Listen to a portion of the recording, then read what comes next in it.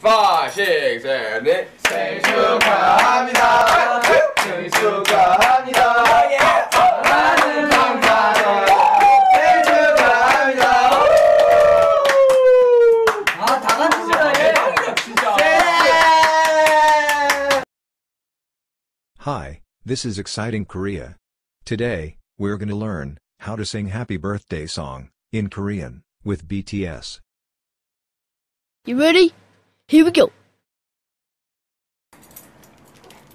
5, 6, 7, 8 생일 축하합니다. 생일 축하합니다. 생일 축하합니다. Birthday. 생일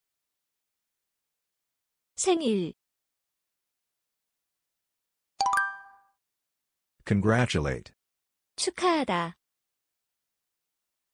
축하하다 축하합니다 축하합니다. Now, let's repeat. 생일 축하합니다. Now, let's sing together. 생일 축하합니다. 생일 축하합니다. Oh yeah. 사랑하는 방탄의 생일 축하합니다. 사랑하는 방탄의 생일 축하합니다. Love. 사랑하다 사랑하다. Now, let's learn the grammar structure of 사랑하는 방탄 방탄 who I love is. 내가 사랑하는 방탄. But, as some of you might already know, subjects often get dropped when we know what they are. So, eventually, it is 사랑하는 방탄 사랑하는 방탄. the Korean possessive form 의, is often pronounced as, 에, so, it's 사랑하는 방탄에 사랑하는 방탄에. Now, let's repeat the whole sentence. 사랑하는 방탄의 생일 축하합니다.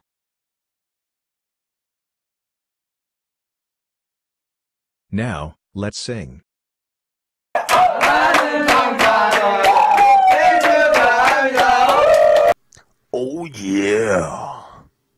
One more time. 사랑하는 방탄의 생일 축하합니다. That was awesome. 아, 다 같이 잘해. 진짜. 아, 다 같이 불어야 되는데. 아, Is a typical Korean exclamation. All together. 다 같이 다 같이. Blow. 불다 불다. Have to blow. 불어야 돼 불어야 돼. Have to blow, but 불어야 되는데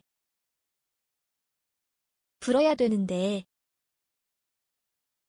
do you see this? 돼? Changed to this? 돼? It's different, right?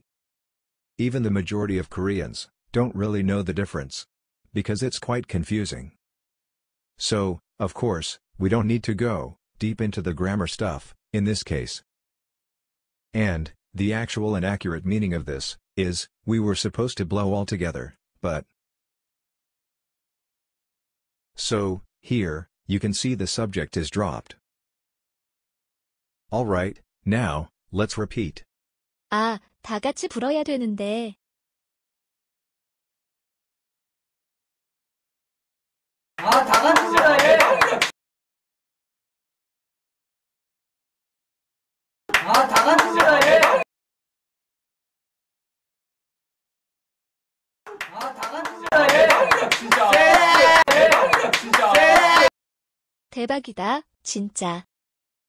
Unlike the original meaning, These days, 대박, is simply used to express astonishment. 대박, 대박. 대박이다, 대박이다. 진짜, 진짜. 대박이다, 진짜. 대박이다 진짜.